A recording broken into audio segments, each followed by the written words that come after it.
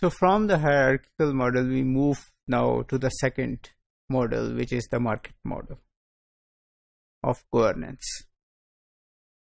So what is the market model of governance? The market model of governance is that to get the best governance, we have to follow the markets. So the civil servants and the bureaucrats have to be trained by the industrialists, by the people who work in business. So only then, when the business model is transferred from the business to the government, only then the governance will improve. This model was dominant in the 80s and 90s. In Pakistan too, in the 70s, after the nationalization by the then Prime Minister Zulfikar Bhutto, in the 1980s, just like in UK, there was dissatisfaction with the hierarchical model and the nationalization. The public was not happy with the services available. In Pakistan, there was also an increase in bureaucratic corruption. So what was the result?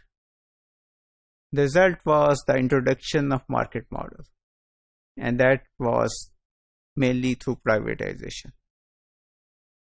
So industries and services which were given by the government were transferred to the private sector so that they became more efficient and better. So first to go in Pakistan were manufacturing industries, and of course in UK too. So in Pakistan we have this rice, flour and ghee mills which were nationalized in the 1970s, were privatized in the 1980s. Then the financial sector, like the banks and the insurance companies, they were privatized. One of the first banks, there were 5 major banks in Pakistan: the Muslim Commercial Bank, the Allied Bank, National Bank, Habib Bank. So of these, Muslim Commercial Bank was the least profitable. And this bank was privatized in 1991. And now it's one of the most profitable banks in Pakistan. So it is one of the success stories. But not all privatization was a success, as we will discuss later on. So then, after the financial sector and insurance companies, there were other sectors like fertilizer factories and energy sector. So energy sector was totally controlled by the government up till the 1990s. So WAPDA was the only company or corporation or authority which produced electricity, which transferred electricity, and which distributed electricity. Similarly, we had 2 gas transmission companies, the Sui Nadran and Sui Sadran. So most of the energy sector was controlled by the government. And it was also privatized in the 90s. Some of it was at least privatized. And currently, after 2000, there's also more privatization, and now the privatization has moved to services like garbage collection or water provision.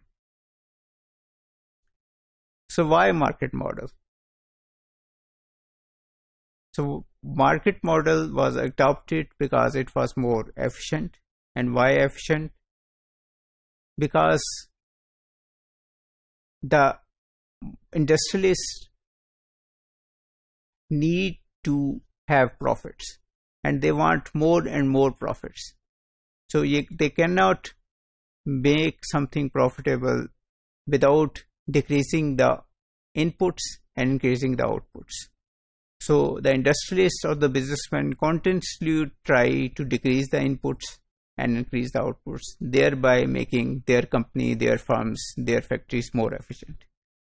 So market model is also more accountable because people can move away. So if you are not giving the services which people are paying for, people will stop using their service. So if you go to a pizza maker and he didn't deliver you a good quality pizza, you will go to another pizza maker. If you go to a shop and you were not treated respectfully, you will not go to that shop again. So private sector is more accountable than the hierarchical model or the government sector. Then market model is more responsive.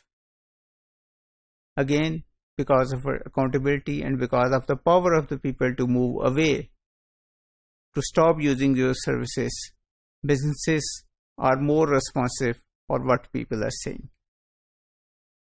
So as in the business they say, customer is the king. So whatever the customer says, governments, businesses accept it and try to reform themselves. Unlike the governments in the hierarchical model, in which they ignore whatever complaints are coming. And services are not monolithic in the business sector. So businesses try to tailor their products to the people's taste.